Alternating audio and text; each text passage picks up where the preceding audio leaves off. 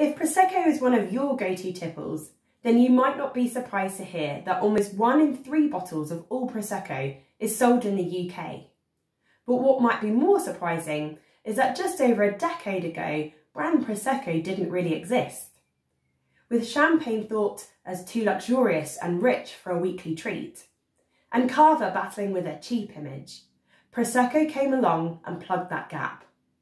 Light, fruity and affordable, Prosecco ticked the box for both taste and price.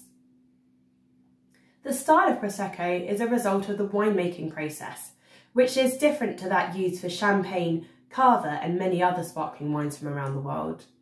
This is called tank fermentation. Fermentation is a process where yeast and sugar produce alcohol, and this is how all wines are made.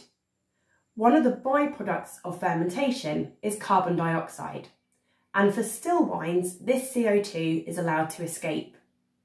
Trapping this in the wine will make it fizzy. For tank fermented sparkling wines, the first step is to make a still wine, which is called the base wine. This is put into a tank, sugar and yeast are added, the tank is sealed, and then a second fermentation process starts. Because the tank is sealed, the carbon dioxide is trapped and dissolves into the wine, making it fizzy. The wine is then bottled under pressure and sealed with a cork and a wire cage. The wines don't spend time with their lees sediment, which is what gives champagne its signature richness and toasty bready aromas.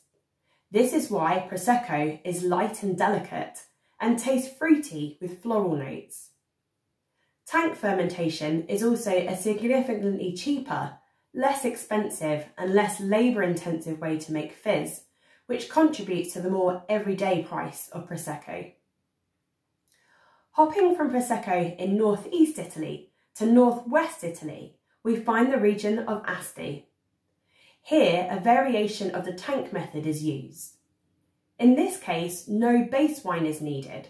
Simply put the grape juice into a tank, add yeast and allow the fermentation to begin. Partway through the fermentation, the tank is sealed so that the carbon dioxide is trapped, creating bubbles. The fermentation is then stopped before all the sugar has been converted to alcohol. And the result?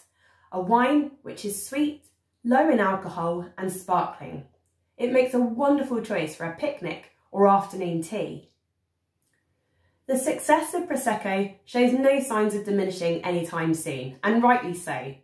A little tip from me: next time you buy a bottle, take a look at whether you see the letters DOC or DOCG on the label, or on the paper strip on the neck of the bottle.